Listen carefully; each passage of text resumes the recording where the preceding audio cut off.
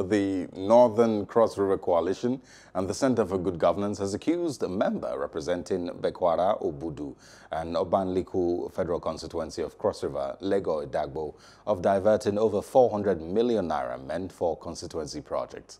The president of the coalition, Sunday Michael, says that after a thorough investigation, it discovered that 3 new projects awarded in September 2020 by the Lawmaker for his constituency were never executed.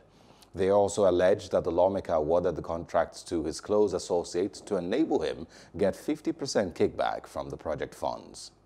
We are aware that Right Honorable Lego Idagbo, the member representing Bekwara Obudu and Obanliku Federal Constituency, who is also chairman of the Nigerian Content Development and Monitoring Board, facilitated 3 constituency projects. The contracts which were awarded on September 25th, 2020, totaling a whopping sum of 491 million, ended up in the hands of the contractors who did not do the job.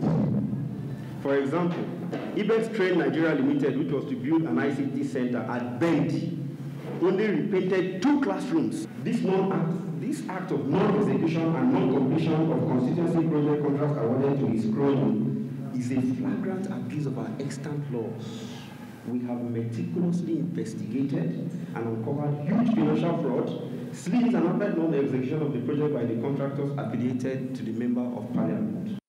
Hello, hope you enjoyed the news. Please do subscribe to our YouTube channel and don't forget to hit the notification button so you get notified about fresh news updates.